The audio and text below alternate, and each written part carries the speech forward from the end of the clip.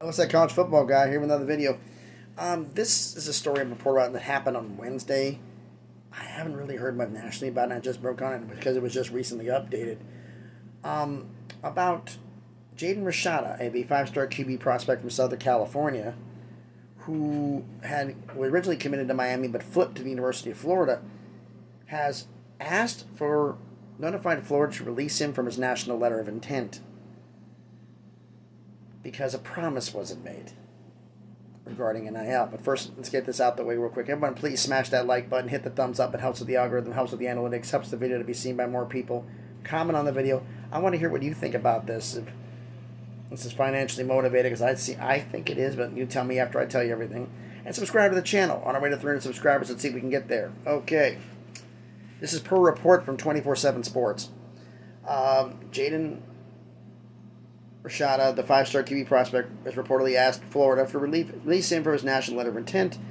Rashada had flipped from Miami to Florida in November, but is now part of the Florida program. Rashada reportedly, rumor. That's why I'm going this. That's why it's rumor in the title, because until I hear words from him, turned down millions of dollars from Miami in order to go to Florida. His family. The report went out the fact that financial reasons were for the national letter of intent for him being released. His father came out and said, no, that's not the case.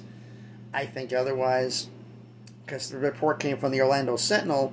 It says that Rashada has not enrolled at Florida yet because this is the Orlando Sentinel's quote, NIL agreement for around $13 million was not honored, end quote.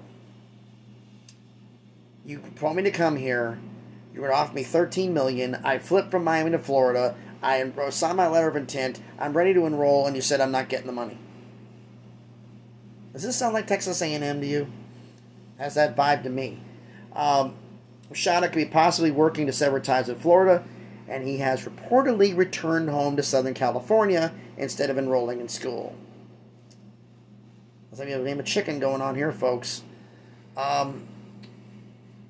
This is what happened at Texas A&M. Correct me if I'm wrong. They promise kids this NIL money, and all of a sudden, no, we're not doing it. To get them to sign, smoke and mirrors, and with the new transfer things, try to trap them to stay. This is going to become a problem. So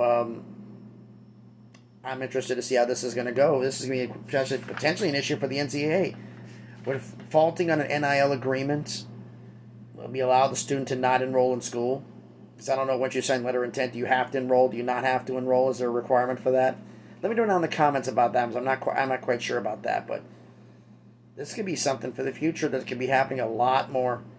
Thanks, everybody, for watching the video. Hope everybody has a great Saturday. I'm out ready to run some errands here, and we'll see what else pops off in college football. So thanks, everybody. Have a great day, and please be good to each other.